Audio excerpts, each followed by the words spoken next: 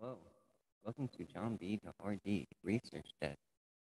Today we're going to be talking about the 6 types of corporations and which one is right for you. Nearly every United States corporation started out as a small business, so it only makes sense that nearly every small business has eventually think about what kind of entity they want to be and how they want to organize their company. This is why understanding different types of corporations is important to help you make the right decision for your company. Let's take a look at the various types of corporations and business structures. But first, let's explore how your business structure impacts your operation from the bottom to the top. How does your type of corporation or entity affect your business? As far as the law is concerned, your business is a legal entity. Being such, there are a number of legal implications that come with each type of corporation and business structure. These legal implications range from personal liability protection to tax-exempt statutes to higher levels of federal income tax. For example, an LLC ensures your personal assets are safe in the event of a business lawsuit or debt, but an LLC doesn't allow you to take advantage of some of the same kind of tax savings as, say, an S corporation. As a startup, your company likely existed as a sole proprietorship or general partnership. But as your company grows and your structural and financial needs shift, you'll likely need to change the type of business entity you are classified as. So what types of corporations and entities are out there? The different types of corporations and business structures. When it comes to types of corporations, there are typically 4 that are brought up: S corps, C corps, nonprofit corporations, and LLCs. But there are additional business structures as well, some of which could be the right fit for your company. Before diving into this list, it's worthy noting the first 4 items listed are types of corporations. The following 2 are business entities that are not considered corporations. S corporations. As S corporation is a business entity that passes almost all finances through its shareholders. These finances include income and losses, as well as tax deductions and credits. By passing all of these finances through the shareholders, S corporations are able to be taxed like a partnership, but gain corporate perks. More specifically, this means that shareholders are responsible for income and loss. The S Corp pays specific corporate taxes pertaining only to passive income and gains outside what the shareholders keep. This allows the S Corps to avoid the double taxation that often comes with C Corps. For example, let's say you have a C Corp with several shareholders who have all invested the same amount. Before those shareholders see their profit, your company first has to pay corporate taxes on the income generated. Then the already taxed money is paid out to the shareholders as profit, who report it on their personal tax returns and pay tax again. With an S Corp, the profits are passed directly to the S Corp shareholders, meaning shareholders are responsible for the taxes. This allows the S corporation to avoid corporate tax, as the profits are being taxed at a personal level when the shareholders report it on their income tax return. But there's a catch. Any shareholders of an S Corp can't be corporations, nor can they be partners with the company. This means shareholders are generally part of a trust or estate, or are individuals and nonprofits. This limits who can be a shareholder, but again, allows you to take advantage of lower corporate taxes in many cases. You're also limited to not more than 100 shareholders, which can limit future growth. S corporations can be general partnerships, LLCs, or corporations, making them rather flexible. While there are certain tax benefits, it's worth noting The IRS tends to pay extra attention to S corporations. This is because the structure provides loopholes through which shareholders may try to evade taxes.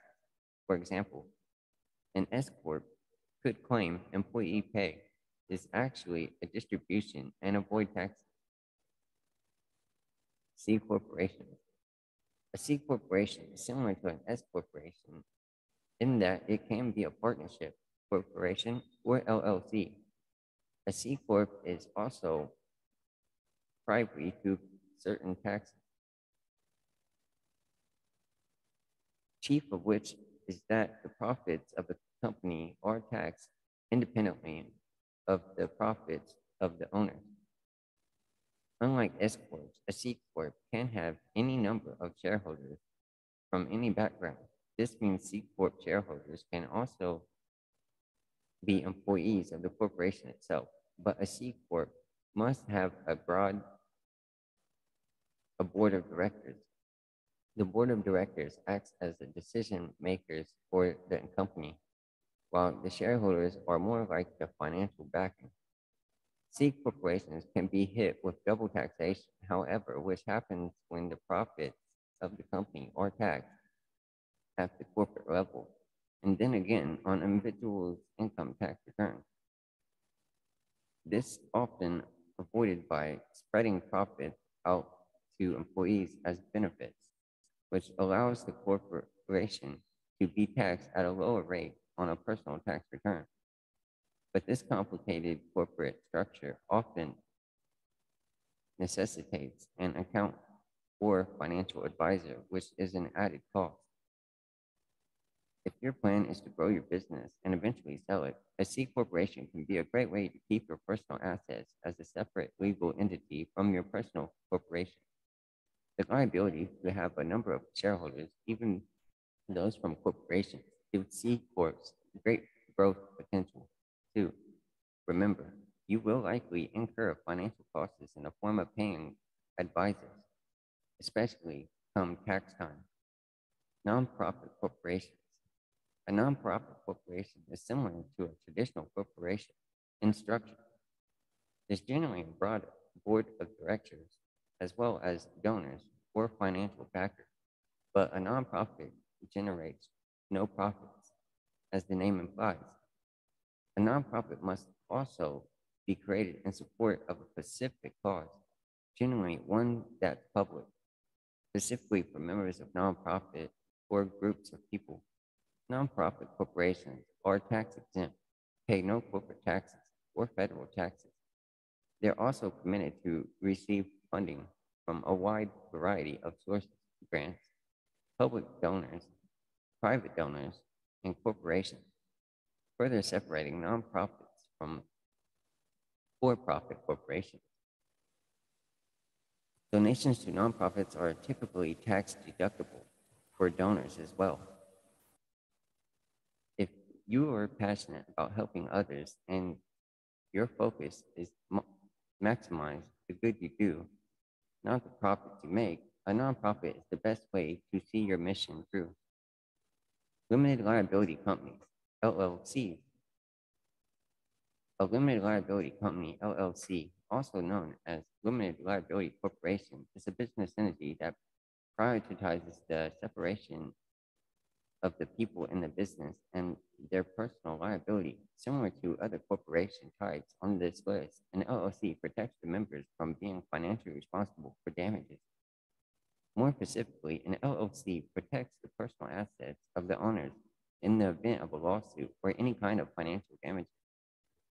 Forming an LLC requires articles of corporation in which the structure of the business is laid out. Unlike a C Corp, no board of directors is required for an LLC. In fact, an LLC can choose almost any structure desired, meaning it can imitate an equal partnership, have a board of directors, or fall wherever it's in between. LLCs offer additional perks, including simpler financial structures than corporations, taxation at a personal level, not a corporation level, and the ability to own multiple pieces of real estate under different LLCs to limit taxation. If you plan on keeping your business close to the vest, and don't intend on going public, an LLC can be a great way to improve your personal appearance or professional appearance and gain certain legal and tax benefits. Sole proprietorships. A sole proprietorship is a one-person show. In a sole proprietorship, the business and the person are the same, with no legal separations between the two. This means the person is personally and financially responsible for any debts or damages. While solo in name, sole proprietors are able to hire employees or contractors, but the work done by any employees hired through a sole proprietorship is still legally bound to a sole proprietorship. Again, this keeps the responsibility all on the founder of the sole proprietorship. Unlike a freelancer, a sole proprietor has a registered business name, can hire employees, purchase business insurance, and even obtain higher forms of business license. Sole proprietorships are easy to start, making them a great way to give your solo operation a more professional appearance. If you are currently freelancing or planning on starting a small operation that requires only your efforts, a sole proprietorship could be the right choice. General partnerships. A general partnership is similar to an LLC in that the members can structure the business as they see fit. But in a general partnership, all profits, legal obligations, assets, and losses are shared. All members of a general partnership are responsible for any financial and legal damages with their personal assets at risk in the event of forfeiture. The primary perk of a general partnership is that it's easy to set up. There's far less paperwork involved than with setting up a corporation or LLC, and it's a great way to make your appearance even more professional. But keep in mind, all members of the partnership are equally responsible for damages incurred, so it's a good idea to only go into a partnership with those you trust. The right type of corporation for you. Your company is exactly that, yours. Only you know where you want it to be, both in the future and in the far off. Think about your goals to decide which type of corporation or business entity feels right for your company.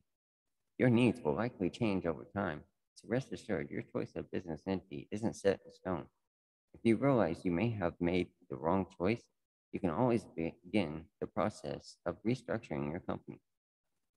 Take your time, do your research, and you'll land the right business entity for your startup.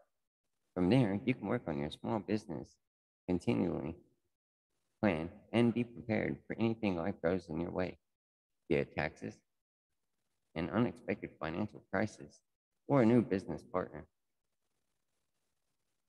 So I hope you liked this video, and if you did, please be sure to give a like, subscribe, and if you know someone that may also be interested, feel free to share it, because this will help my algorithm. Thank you for watching, and until next time.